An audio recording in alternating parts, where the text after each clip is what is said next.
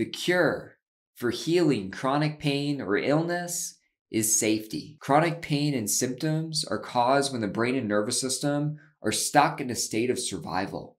And so the cure for healing them is cultivating safety in our nervous system and body. Now, part of healing is using mind-body strategies such as brain retraining, changing our thoughts and beliefs, somatic tracking, emotional processing, journaling, nervous system regulation, breath work, qigong, and creating social safety. But it's also vital to know that we can create safety outside of using these strategies.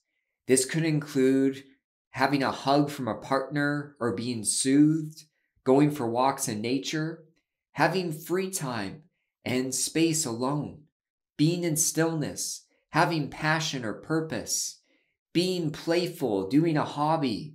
It could be connecting with family or friends, or eating great food and really savoring it. So remember today to cultivate safety using the strategies, but also in the way you go about living life.